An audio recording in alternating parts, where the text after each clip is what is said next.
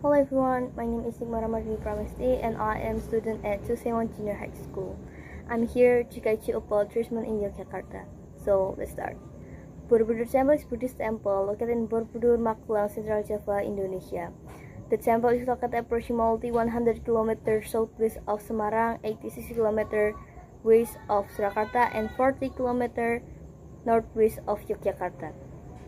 This temple in many stupas was founded by Mahayana Buddhists around the 880 during the reign of the Sailendra dynasty. Borobudur Temple is a Buddhist temple outside the world as well as one of the largest Buddhist monuments in the world. The monument consists of 6 squares surrounded by 3 circular courtyards. The walls are decorated with 2,672 relief panels and originally contained 504 Buddha statues. Borobudur has the most complete and largest collection of Buddhist relief in the world. The largest main stupa is located in the center and crown the building, surrounded by 3 circular rows, 72 hollow stupas in which a Buddha perfect lotus position with the Dharma Chakra Mudra and gesture turning the wheel of Dharma. The monument is model of the universe and was built as a shrine to venerate the Buddha, while also serving as a place of pilgrimage to lead humanity from the realm of worldly patience to enlightenment and wisdom, according to the Buddha's teaching. Pilgrims enter through the east side and begin the ritual at the base of the temple by walking around the sacred building in a clockwise direction, while continuing to ascend to the next step through the 3 levels of realm in Buddhist cosmology. The 3 levels are Kamadhatu, the realm of desire, Rupadhatu, the tangible realm, Arupadhatu, the intangible realm.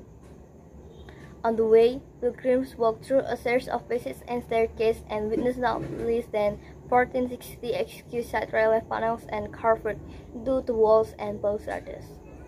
According to historical evidence, Borobudur was abandoned in the 10th century as the center of the ancient Mataram kingdom was moved to East Java by Busindo. The world began to realize of the existence of this building since it was discovered in 1814 by Sir Thomas the Emperor Raffles, who was then serving as British Governor General of Java. Since then, Borobudur has undergone a series of restoration efforts. The largest restoration project was held in the period 1975 to 1982 by the government of Republic Indonesia and UNESCO. And this historical site was included in the list of World Heritage Sites. Borobudur is still used as a place of religious pilgrims. Every year, Buddhists all over Indonesia come to Borobudur Temple to commemorate Trisuci Waisak. In terms of tourism, Borobudur Temple is the most visited to tourism in Indonesia. On 11/2022, the government formalized the status of Borobudur Temple again as a place of worship of Indonesia and to the world.